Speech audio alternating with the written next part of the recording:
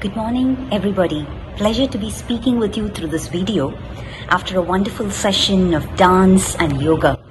As a dancer, executive coach, and also founder of organizations that focus on sales and people development, behavior transformation, and habit formation, I find immense joy in connecting the dots between body, mind, emotion, energy to external achievements.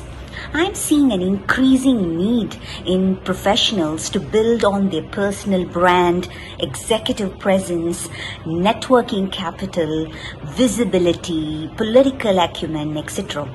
And all of these are dimensions that are focused on the external.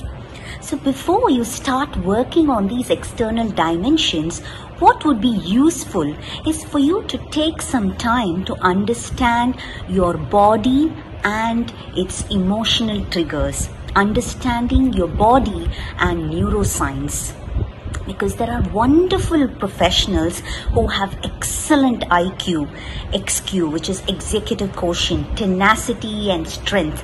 But the derailer for them in many cases is their emotional triggers that spiral them downwards, their emotional behaviors and outbursts that can create a downward spiral for them professionally.